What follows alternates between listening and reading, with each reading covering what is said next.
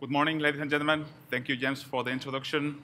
My name is José Ortiz. I work at Airbus, and together with my colleague, Volker Robrecht, we're going to tell you today a little bit about what Airbus is doing in 3D printing technology. So just to make a short agenda, I'm more on the business part. I work 5 years for the retrofits. So I will make a short introduction about my company, in case you don't know it. And then Volker will get into the deep insight of the technology that we are currently using right now and the challenges we're facing. And then at the end, I will come back to you to show you some of the successful applications we already had on Airbus. So let's start. So Airbus is an international company. It was formed some years ago, joining the efforts of several nations. We are now an international company. We have to be innovative to break into the market, and we have to keep being innovative. So innovation, you saw it in the video, is one of our key values. And therefore, anytime we have a new technology, we jump into it. So as I always say, we want to keep calm, but change the world. And that's why Airbus has been working since a long time on the 3D printing technology, and I think this is something that you could be interested in. We have a vision. We always look into the future, so to set us a goal to aim for, and we try to explore the current technologies to go with it. Therefore, I would like to share you a vision of our cabin for the future.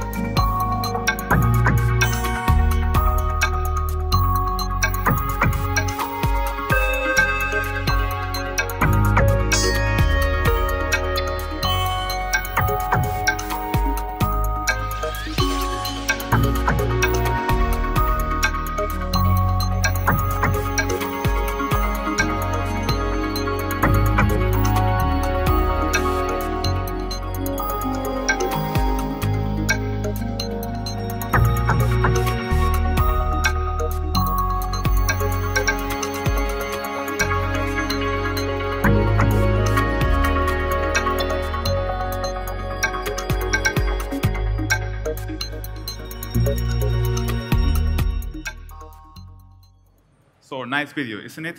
So we may think this is too futuristic, this is too science fiction, but it is not.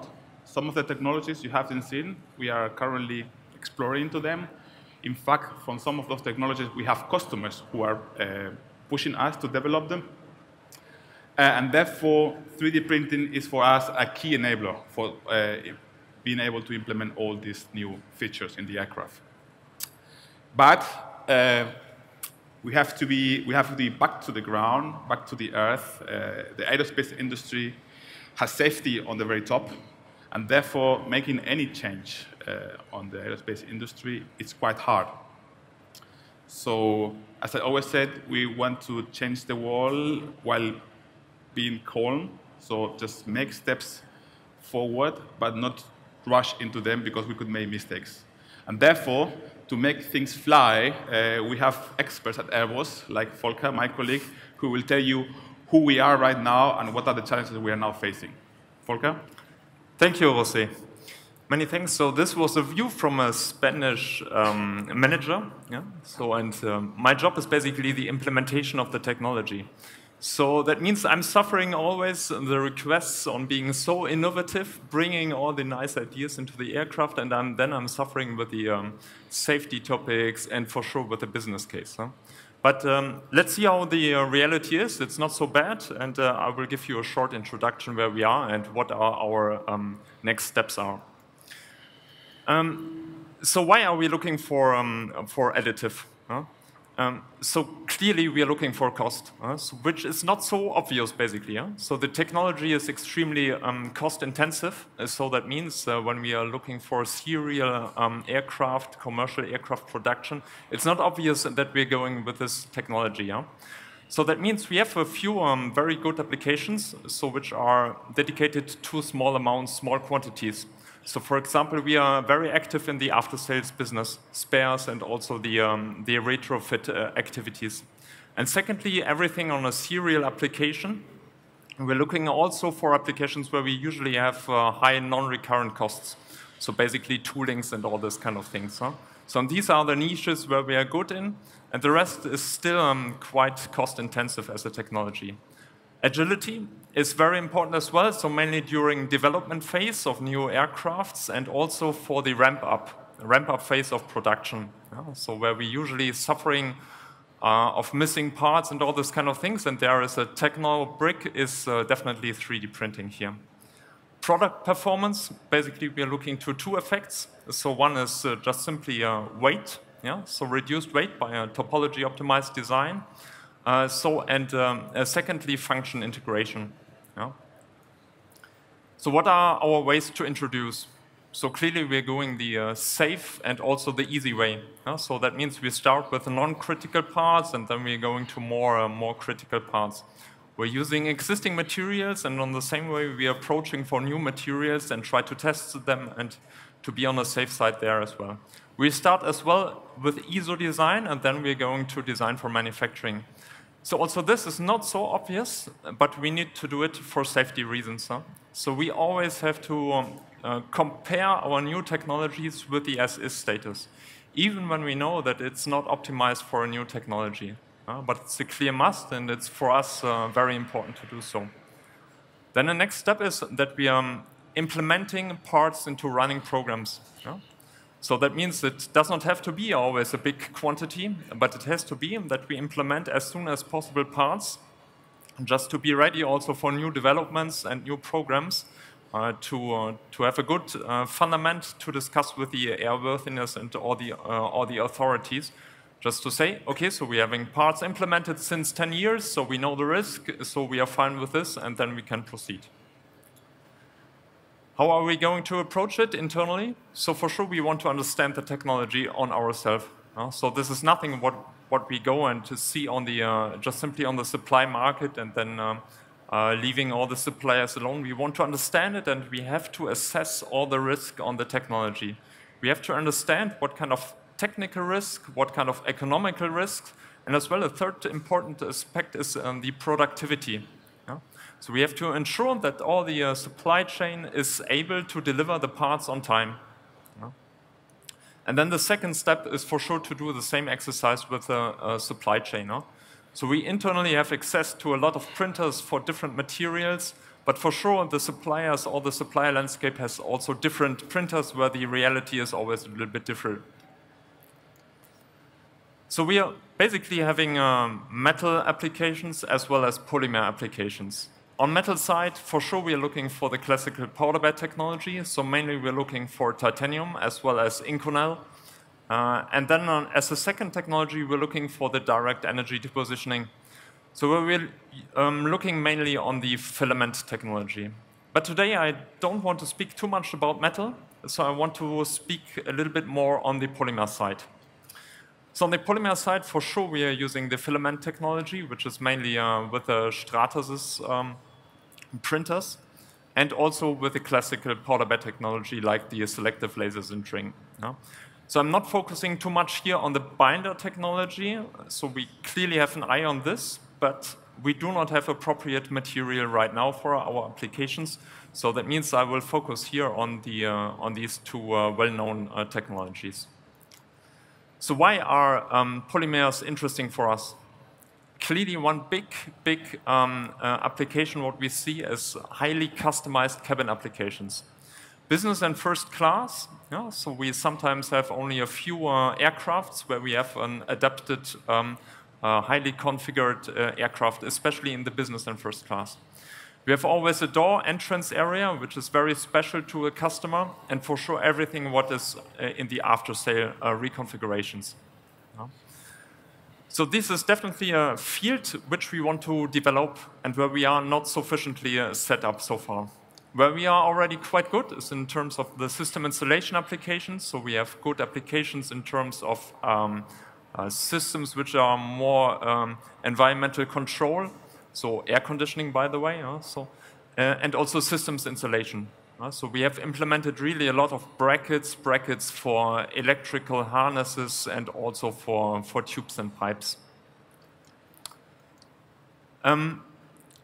Also, the reason is I think quite simple. So the applications of brackets and so on, is I would say relatively easy because we have to deal only with the certification rules, we have to deal with all the loads, mechanical properties, and so on.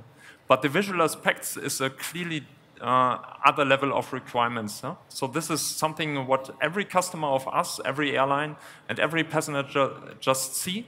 And this is where we have really high requirements on it. So when we look down to what we fields where we have to focus on, so clearly the process, so printing process.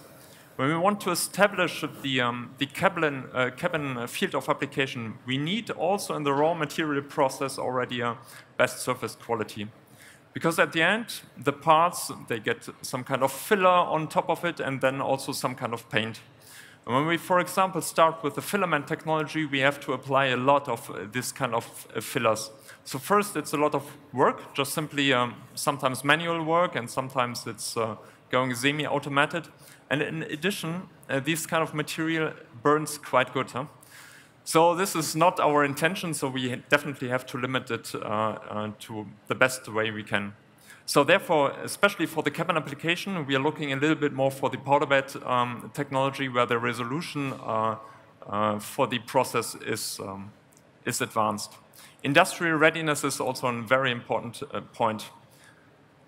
We always have to keep in mind that the parts what we right now implement into the aircraft, we want to reproduce them even in 10, 20, and 30 years, like this.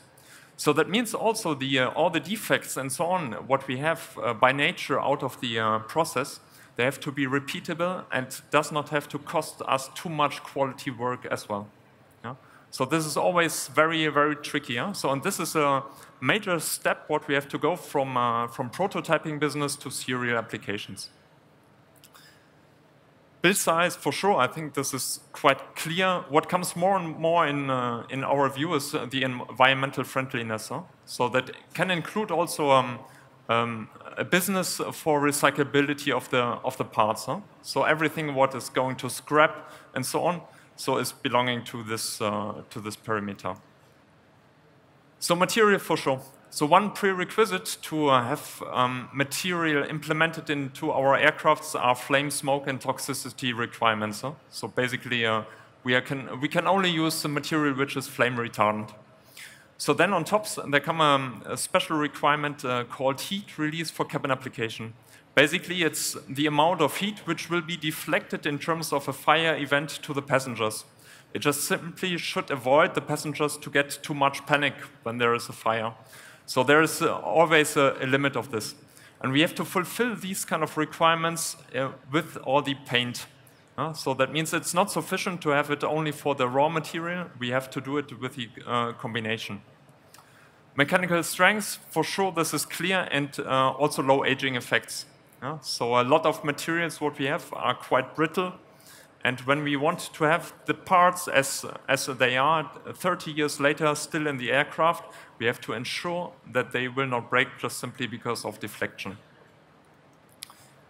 What we're looking for sure is also the end-to-end process chain. So there are some needs in terms of pre-processing software. So that means includes nesting topics. It includes also the optimization in terms of cost. We see a lot of software which is focusing on topology optimization, but only on stress side. So we can do a very lightweight design, but they does not have to be necessarily cheap. Sometimes they are much more expensive than we want to have it. But this is already ongoing. I think this is understood from the main software suppliers. So let's see when we can implement it. Design principle is very simple, how to design parts for additive. Then the printing process, what I already mentioned, and then also the post-processing. This can include, for example, for the especially for the cabin application, the surface smoothing. So when we see all these kind of fields, what are we going to approach in terms of 3D printing for cabin applications?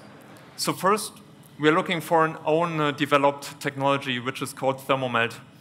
For this one, we're using basically a powder bed technology, so a variation of the powder bed technology, and we're using PEC material.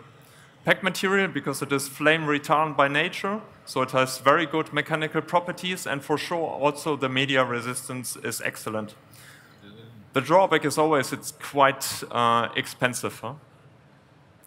The technology so far is still in the R&D phase, and is progressing quite good. Nevertheless, we are looking always also for the market. So that means we're looking for powder bed technology in addition with appropriate material. It can be polyamide 6 and can be also PEC materials. So this is where we are looking right now. So PA6 is usually also very frequently used within our applications. And it's the advantage of the PA6 with respect to PEC is always the cost. So it's just simply much more cheap. So with the PEC, we can look for cabin applications. We can look also for some special applications in the serial application. But the big amount will still remain maybe in the area where we can use PA6.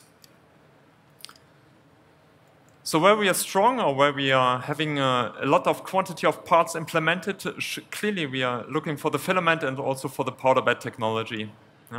So when we compare these technologies together with also the PEC thermomelt technology where we are in the development, we see that the FLM technology is very good in size. So we always have parts which are bigger, but I think it's a reasonable size. Surface roughness is usually not sufficient for our cabin application. The mechanical strength, so it's anisotropy, so which makes our life as engineers a little bit more complicated. Nevertheless, we have definitely good applications for it. And the target, where we implement this, is basically system attachments brackets.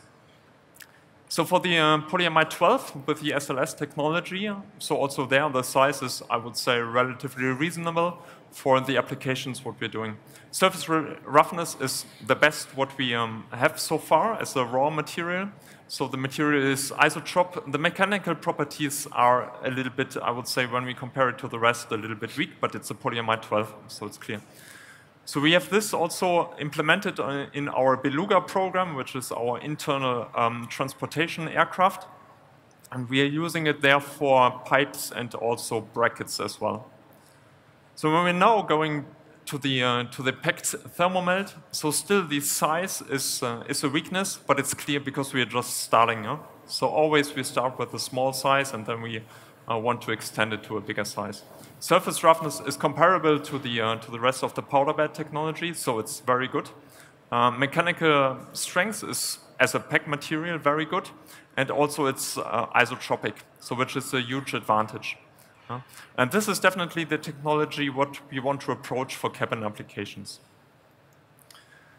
So where are we right now? So for the filament technology, we have implemented right now more than 50,000 parts in all programs. Yeah, so this is a total sum. The majority is in the A350 implemented.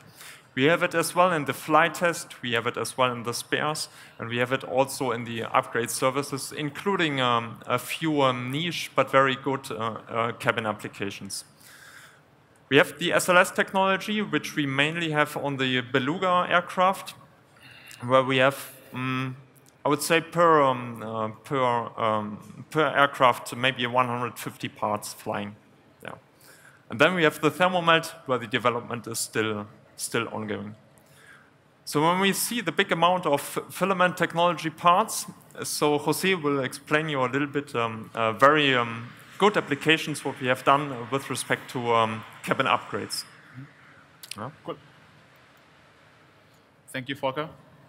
So as Volker was saying, we have currently 50,000 parts done with Ultim flying, but most of them, I would say all of them, but 2 or 3 are not visible, are not cabin parts. As he was mentioning before, we have a huge challenge when trying to put things into the cabin because of the flammability, smoke, toxicity, and heat release. So I've worked 5 years on the after-sales department of Airbus, working directly with customers, so I was the face toward the customer. And they were pushing us for quick solutions. We're definitely you think, okay, we could use 3D printing technology, and then we start facing all these problems that I mentioned before. I want to show you a couple of applications where we think it may already be worth going for this technology. So this is a real example. There was a retrofit. It means a retrofit. You're flying with your aircraft as an airline, and after 5 years, you decide to change the cabin. So you plan a layover somewhere where you ground the aircraft for 2 weeks, and then you reshape your cabin. So everything is set up on advance. Everything is scheduled on advance. You ship a kit, which is a big box with everything inside that you need to do the reconfiguration. We call it the working party. And that was a Chinese customer, and when you arrive there, you want to put in this yellow part that you see over there, and then when you open the box, you find this big part over there, which of course does not fit into the hole that you have, and you have 2 weeks to solve the problems. Otherwise, the aircraft cannot be released back to service, and for every single day that the aircraft is not being released back to service, Airbus has to pay. And that's a lot of money. So we solved the problem because we were lucky, and we did, and it's a law, by the way, we saw the part, and we make a temporary adaptation. So we were able to release the aircraft back into service on time with let's say, an exception. It's called temporary adaptation, where you can fly 2 years until you replace the part with the original one, the real one. But what could have happened if it was the other way around? We have a big hole and a small part. We should have a big problem. So this is one of the key points for us for after sales at Airbus is lead time. Lead time. So every day that an aircraft is grounded, it costs a lot of money. And therefore, manufacturing costs that do not play a role that day. This is also a real example. That was an A320, an European customer. The working party was planned in 5 weeks, and I repeat, 5 weeks before the working party, the supplier called us and tell us, I'm not able to deliver the kit. I will deliver everything but this part. This part is the part that goes above your head. So, and of course, as you imagine, you can't release an aircraft back to service with a hole there. You see the cables, you see everything. So what we did, we contacted one of our partners, Materialize, and we did also a temporary adaptation because at the moment the process was not established, fully established, and within 5 weeks, I repeat, within 5 weeks, with the help of Materialize, we did that great work and we printed that with Ultim. Of course, temporary adaptations, only 2 years, but we saved the problem. So late changes, adaptation on spot is also an application. What else? That's it. So we have some lessors. Lessors is a kind of a very specific customer. He owns the aircraft, but he leases it to an airline, and when the lease ended, they move it from one airline to the other one. So they have to do a very, very, very fast change, sometimes cabin reconfiguration. So when they ask us, can you please do in 6 months the cabin reconfiguration? And then we say, yes, we can do it, but we have to ask our suppliers if they are able to deliver within this time frame. And sometimes the supplier said, I can deliver it, but in 9 months. And then the lessor say, wait, but I have to do the switch in 6 months. You make it in 6 months, or we go somewhere else. And we have lost some deals because we could not be, our suppliers were not able to deliver on time. And for this kind of applications, we think that 3D printing technology could be a very nice way to explore lead time.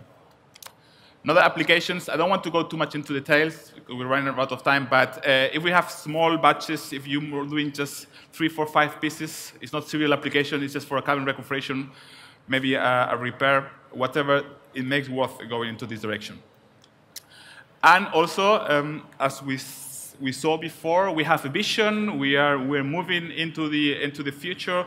We know for sure that with the traditional production methods, we will not be able to fulfill our vision. Therefore, we have to think out of the box, achieve the unachievable, prepare ourselves for the future, and start moving now, and do it. So, I'm going to go to these 3 examples where they are flying. This is a piece, detailed picture of the space that you have above your head when you put your luggage, right? You have an aluminum profile, and then you have a piece of plastic which is below. So when the aircraft were made 20 years ago, they were not supposed, or people were not supposed to, each of one to have a trolley with you in the cabin and to put it over. Therefore, they are not thought for that, and people today, they are sometimes not so gentle with the luggage. So at some point, this plastic part goes out of the aluminum profile, and then the cabin crew, after the flight, just push it back. And at some point, you break it. So we have a relay and we say, we need a solution for that because it doesn't look nice. It looks like the aircraft is old or is not properly maintained, which is not the case. It's just a visual thing, but we want to change it. So we did a 3D printing part. This is, by the way, not painted, so in reality it looks much nicer, but it solves the problem. So there's a way of improving things. Another point is, I mentioned before, we save the working party, so speed, 5 weeks before not being noticed to being able to release the aircraft back to the service. This is the part, I will have some slides on that. This is Spacer. This is a very nice part. I have it also here for you afterwards. You can have a look. I have 2 slides about that. But we did some nice design with Materialize, and we save also some weight. So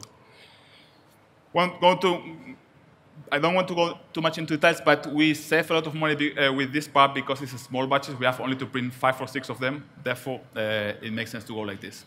So I'm going to tell you a bit more about the bionic spacer. This is the part I have here.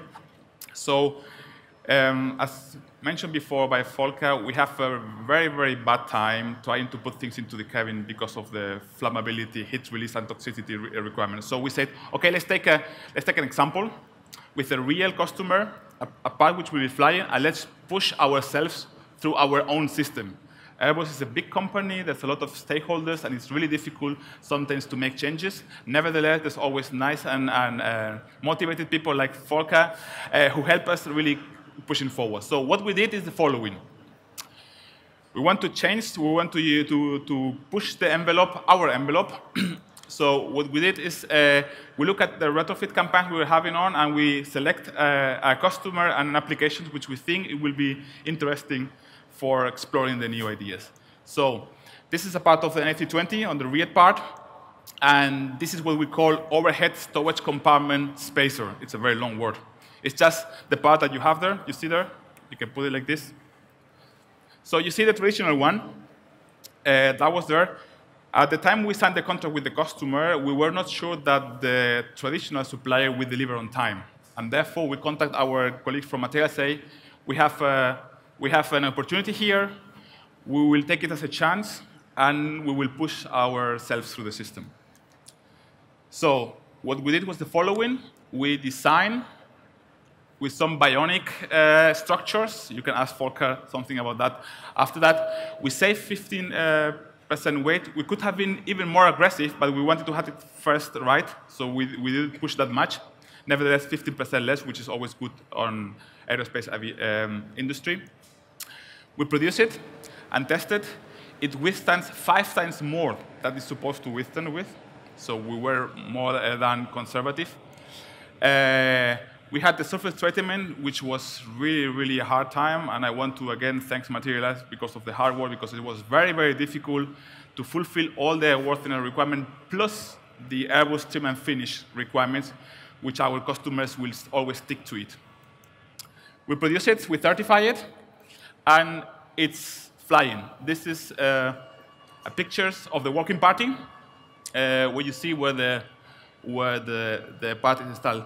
Unfortunately, when you fly with the customer, you will not realize that it's a cool 3D printed bionic design because everything is not visible. Nevertheless, we know it, and we're happy about it. That's it from my side. Volker, you want to go through some conclusions? Yes, thank you, José. So I will give the conclusion. Yeah? So we are active on the polymer side.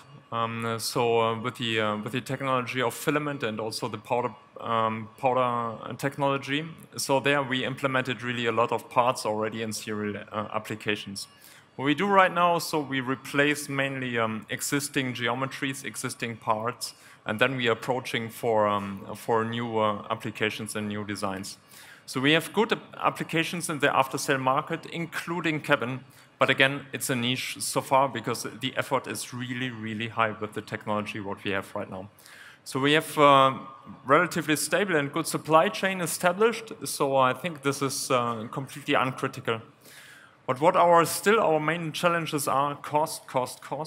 This is clear. It's still a very expensive technology.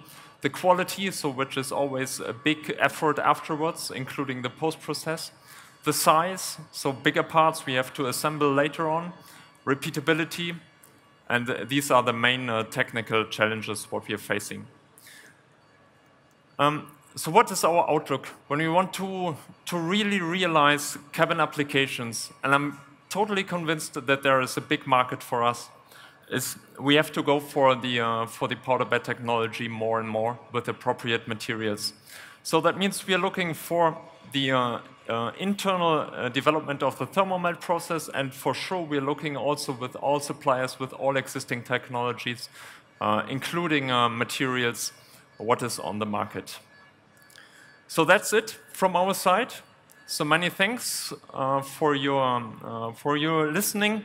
I'm not so sure if we still have some time for questions. In case if not, we will be all the time around here, so you can always contact us in a face-to-face discussion.